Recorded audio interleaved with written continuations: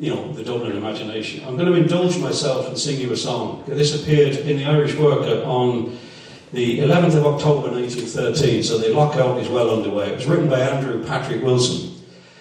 Who fears to wear the red hand badge upon his manly breast? What scab obeys the wild command of Murphy and the rest? He's all a slave and half a knave, who slights his union thus. But true men, like you men, will show the badge with us. They dared to fling a manly prick, they wrecked a black-leg tram. They dared give Harvey Duff a kick, they couldn't give a damn.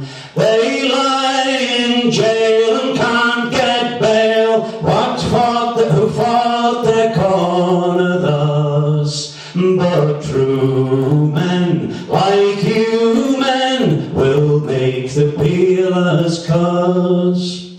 We rise in sad and weary days to fight the workers' cause. We found in Jim a heart to blaze, to break down unjust laws. But 'tis a sin to follow him, says Murphy and his crew. But true men, like you men, will stick to him like glue.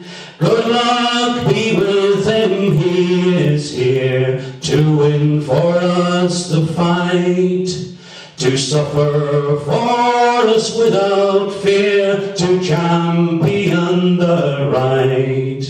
So stick to Jim, let nothing dim our ardor in the fray. And true Jim, our own Jim, will win the fight today. Who dares to wear the blood-red badge upon his manly breast? What scab obeys the vile command of Murphy and the rest? He's all a slave and half a knave, who slights his union thus. But true men, like you men, will show the badge with us. That was a hit record in October 1913.